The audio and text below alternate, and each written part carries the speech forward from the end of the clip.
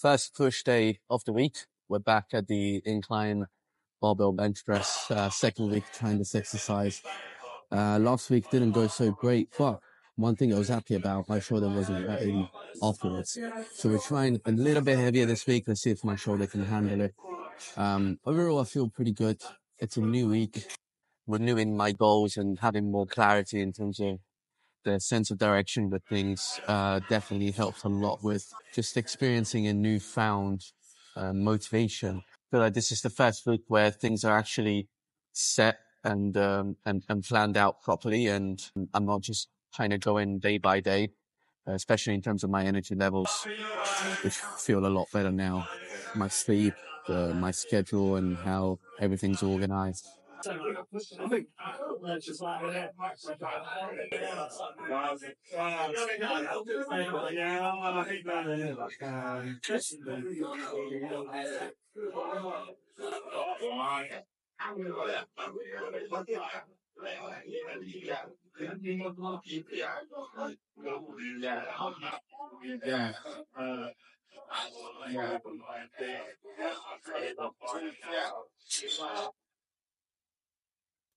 Okay, pretty smooth. Definitely felt like I had more in the tank, and I felt the shoulder every step of the way. But realistically, I have to train more shoulder flexion, but also strengthen the shoulder, especially since I've been using all exercises that don't really challenge the stabilizers. It's actually feeling progressively better. Just did 3 sets of 7, so we're all with about 1 to 2 reps in reserve, maybe even 3 reps in reserve on the first one. But it's actually feeling progressively better. I'm feeling progressively stronger. So it's definitely just a case of getting adapted to this. And so I decided to just stick to this way, do 4 sets of 7 reps with about 2 reps in reserve. And then next week I'll attempt 100 and see how that feels. So yeah, final set. I should still be able to do. Oh, forgot to say, I kept 1.5 minutes sharp in between each set.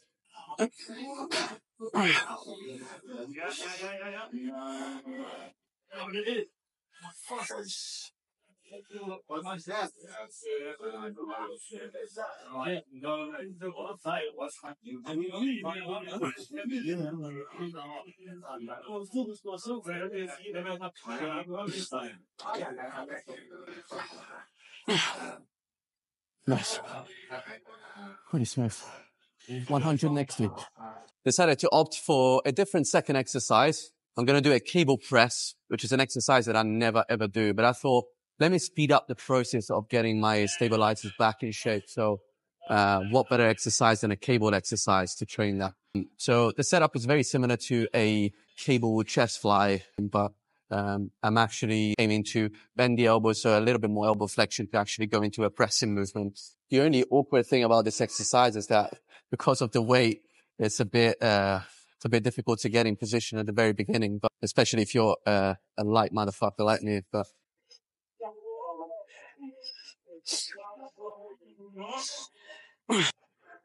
okay.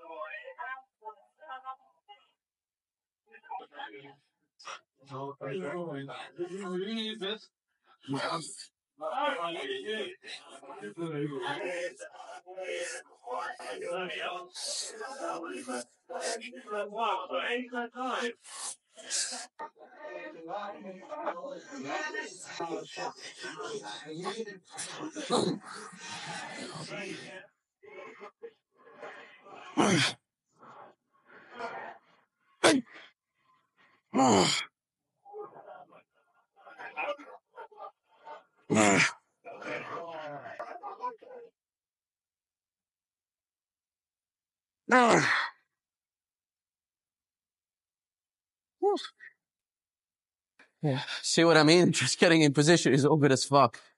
But feels good. Actually, it feels much better than a normal chest press. I'll definitely keep this in my rotation for as long as it's needed to strengthen my rotator cuff and just push a bit heavier on the incline bench press. Third exercise, body weight dips. I'm actually going to do it weighted this time, so I'm going to add a bit of extra resistance.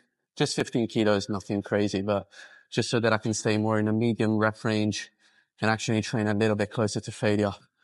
I gotta say, the session is going pretty well so far. I'm doing a lot more volume than usual, but the exercises feel good. Obviously, I'm not going as heavy as I would have if I was using a Smith machine or a chest press, but the movements themselves feel good. And I know that they're purposeful to just rebuild as much strength as possible.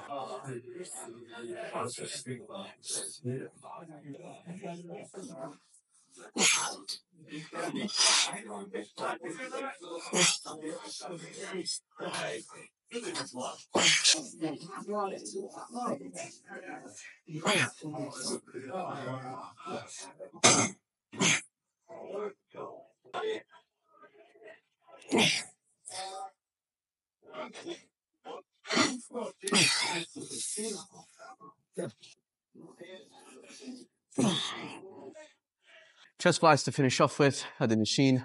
Let's see if I can take this to failure.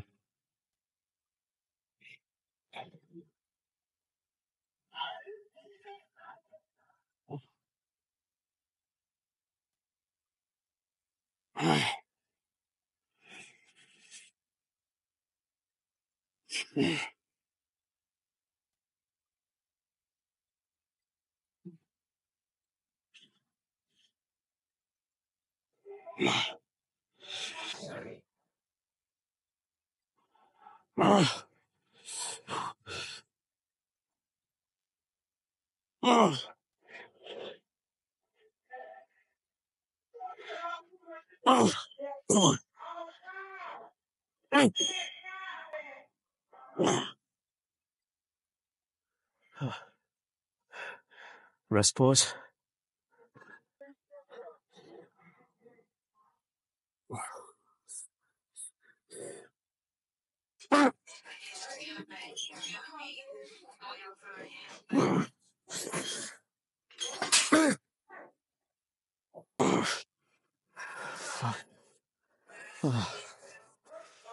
That's the best chest fly I've done in a long while. Oh man, can't even describe how it feels to do this exercise. Almost pain-free. Such a relief. Okay, first delt exercise is the standing lateral raises machine. I'm going to do single arm. Again, just placing the handle right on my wrist to eliminate the wrist joint to get it out of the equation. I'm also going to position myself at a bit of an angle and get myself more into a path where I don't have to force my internal rotation as much. Realize that just hurts my shoulder a little bit less. And it's also a little bit more effective. Also, it gets the traps out of the equation a little bit more. But yeah, let me show you. So the machine is going that way. It's opening up laterally, and I'm positioning myself towards you guys, so towards the camera. And then placing the handle on the wrist and going up this way. So still a lateral raise, but a bit more like a Y raise. So I don't have to internally rotate as much. Feels great, to be honest.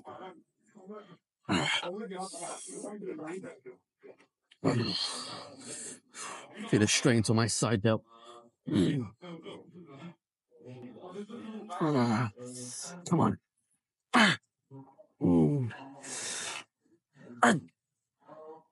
Fuck.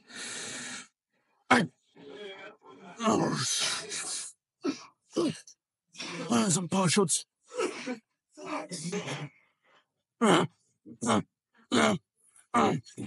Fuck. That's fucking awesome. Okay, final superset for the day is the rear delt machine with seated dumbbell lateral raises.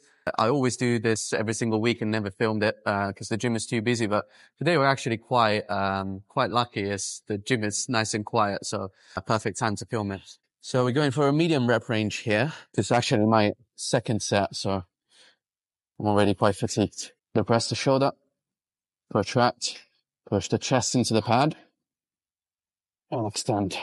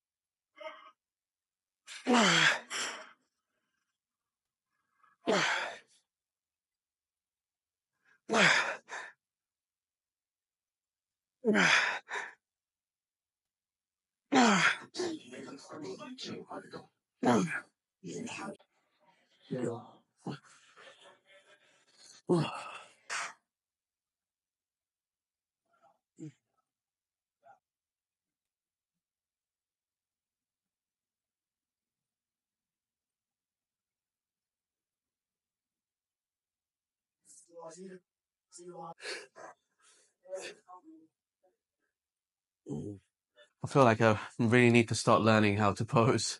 To recap, this is what we did.